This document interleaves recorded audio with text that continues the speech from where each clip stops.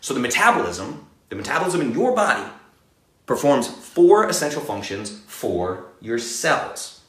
Therefore, it's performing these functions for your tissues and your organs, okay? So this all happens at the level of the cell. Energy is created at the level of the cell.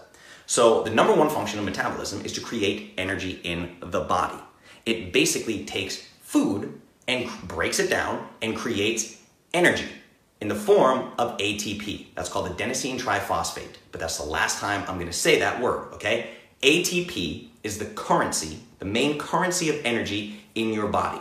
So the goal is to break down foods and to create ATP. That's one of the things the metabolism does. It creates energy. Now, when it's creating energy in that way, it's utilizing a process called catabolism. Okay, so 1, metabolism is creating energy. 2, catabolism.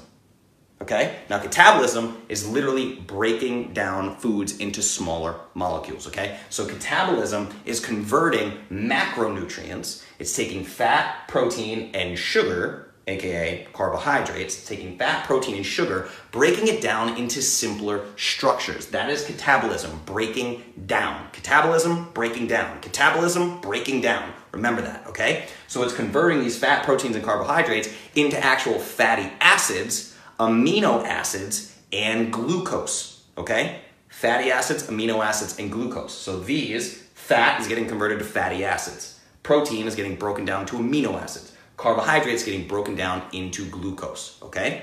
So, which are then burned for energy when the body is in a catabolic state.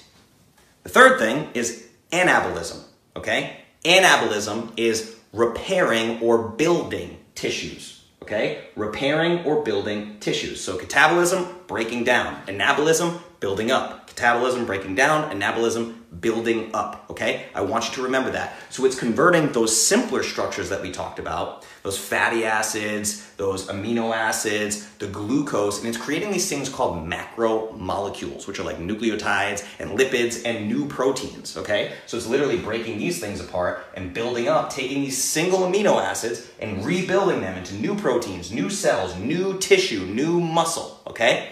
So that is anabolism. So hence the idea of like bodybuilders taking anabolic steroids. Anabolic, anabolism, anabolic steroids. They're taking steroids to build new tissue, to build new muscle, right? Okay, so the fourth thing we'll talk about is that, I guess we'll just say, I'm not really gonna touch on this, okay? But like the fourth thing in the basic nutshell is cellular functions. Like human metabolism is responsible for making a whole lot of cellular functions happen. Now, to give you guys a little background story, I am a certified nutritional therapist. Some people are like, huh, what's that, right? The basic outline of becoming a nutritional therapist is studying the way that food impacts your genetic expression and biochemistry. So I can assure you right now, the number 1 factor of your genetic expression, how your genes literally express themselves, first of all, your genes can't turn themselves on and off. They rely on the environment to do that. This is a very new field of study. The first human genome was only mapped in 2003.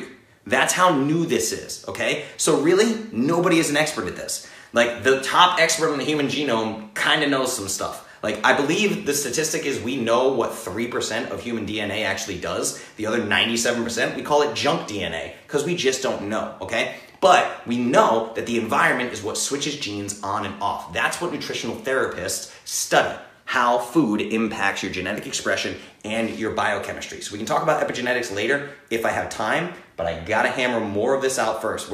Simply put, the human metabolism breaks down food and uses it as energy for all the different cellular functions in the body. And oddly enough, it breaks down things to make cellular function happen, and these are cellular functions. Catabolism and anabolism. These are all cellular functions. So it's this constant recycling process. Recycling, using, burning, creating energy, storing energy, constant spin, right? So these reactions are constantly building things up and breaking things down. So metabolism is basically the balance of anabolism and catabolism.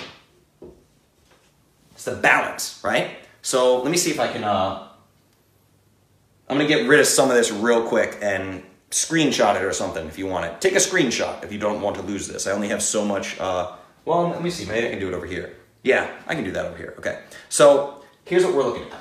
If we look at metabolism, and then we weigh this out, seesaw, like you're a little kid, right? So we look at metabolism as basically the balance, it's like a tug of war kind of anabolism and catabolism. Always breaking things down, building things up, breaking things down, building things up, breaking things down, building things up. That is human metabolism. Human metabolism, catabolism and anabolism. Obviously, bolism, right? That's literally what metabolism is. It's the process of doing this, repairing and storing, breaking things down for energy, blah, blah, blah. Now, each and every macronutrient, fat, protein, and carbohydrates, can be utilized for both of these processes, okay? Not just one or the other. All of your macronutrients can be utilized in all of these things. And what we're going to talk about is how each and every macronutrient plays a role in anabolism and catabolism. We're going to talk about both of them. And I'm going to try to hammer through this. I'm going to dig in deep into what this stuff is. Let me peek.